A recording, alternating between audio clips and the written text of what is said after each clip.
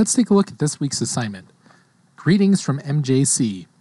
Now you'll notice that there are two different sets of sizes to work on. One is your workspace, which will be 4.25 inches by 5.6 inches, or you can flip that around so that it's 5.6 inches by 4.25 inches. I want you to work at 300 pixels per inch, 300 ppi.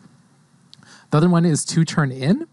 Notice that it's the same number of inches. You can either have it landscape or you can have it vertical portrait.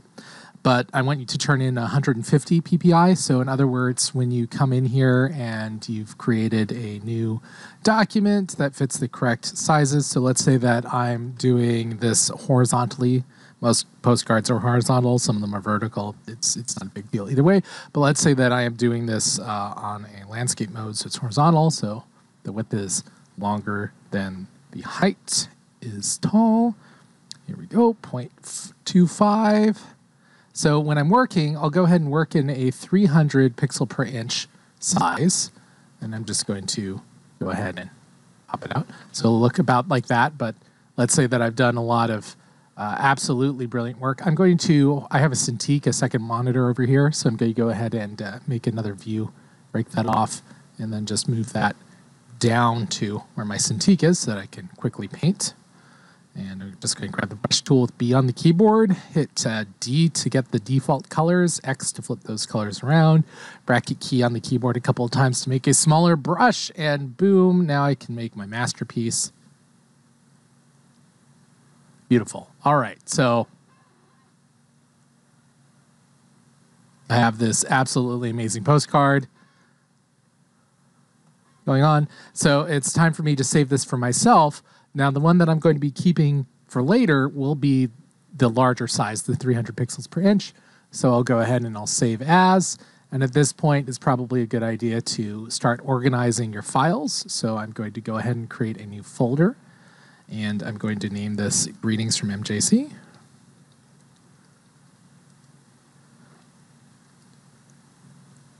And I'll go ahead and call this the assignment 2 in progress. And I'll go ahead and give it some numbers at the end so I can iterate them as I want to go. So now I've got this working document. When it's time for me to actually turn this in, I'm going to go to Image, Image Size, and then I'm going to crank this down to 150. This will make it much, much smaller file-wise. And now I'm going to save a new copy. And I'm going to save this in whatever format that's required, and then I'm going to name it correctly and all of that good stuff. So I'll come back and I'll see to turn in. It's 150 ppi. So that's fine, and it's format PSD, and that's what we've got. So I'll go ahead and name this my last name, my first name, the assignment number starting with a 0 in this case, just so that it's in the double digits. And boom, that would be what I'd turn in. Now, of course, there's another question. Did this meet any of the requirements? Well, let's read a little further along. No, it did not. This week's assignment is to show me your skills by creating a postcard. The minimum requirements are as follows. Use at least 3 copyright-free images or images you own the rights to. Use at least 3 layers. No more than 20 layers, please. If you go over that, the file size is just going to get too big. You're not going to be able to upload that. Use at least 3 masks, and I've shown you a number of masking techniques. We'll play with a few more in here. Hopefully some of that was review, although honestly I could probably spend 6 sessions just going over masks, but there's not really enough time for that, so I'm just going to sprinkle masking in throughout the semester so we can keep playing with those things. Use appropriate text, so please don't, swear me out while you're turning things in. Maybe something postcard-like wish you were here, welcome to MJC, greetings from MJC, hence the title. While this is the minimum needed to get a good grade, what I want to see is what you're capable of. Pull out all the stops and show me what you can do. This will allow me to calibrate the class and give you a chance to show off. Have fun. So truthfully, if you have some skills that you feel are very strong or have developed well and you want to display those, show those off, where you're not going to get a chance to do that later in the semester, now's the time to do it. That will let me see what you're capable of. It will give me a good idea about where you are on your path to becoming a graphic artist. And it will let me know about where to grade. And on that note, I should probably tell you about my grading process. And this goes for everything throughout the semester. You'll notice that this is worth 100 points. Usually assignments are worth 100 points. There are a few cases where they'll be worth fewer. I believe the first assignment was worth fewer. Additionally, extra credit is usually not worth 100 points. It will be like 25, 50 points, something along those lines. In the case of larger assignments towards the very end of the semester, like the final, those are usually worth more points. And that kind of gets things going in. Here's how I grade on the 100-point assignments. Those first 90 points are generally technical things.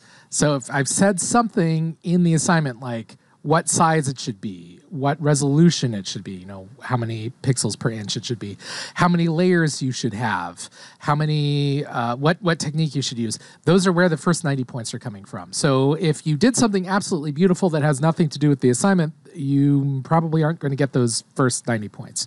Those last 10 points, though, are what I keep for myself to kind of use to calibrate things. So when I go down my rubric and I see that you missed something, but it makes sense how you missed it. It was like a clear misinterpretation or something.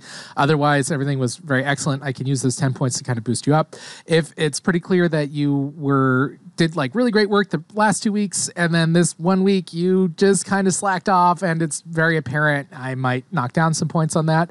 It's also a chance for me to give you points if you did exemplary work. That's the place I'm going to put it in. So essentially, the first 90 points are objective. There are things that are going in here. It's everything you need to get an A. If you just check off the list and everything is what it says on the paper handout, or in this case, the PDF handout, or the JPEG, or however I've told you to do things, even if it's posted online, if those match everything up, you get an A. That's it. You did it. Congratulations. If you want 100%, though, that last 10% is subjective. So you're going to want to go above and beyond.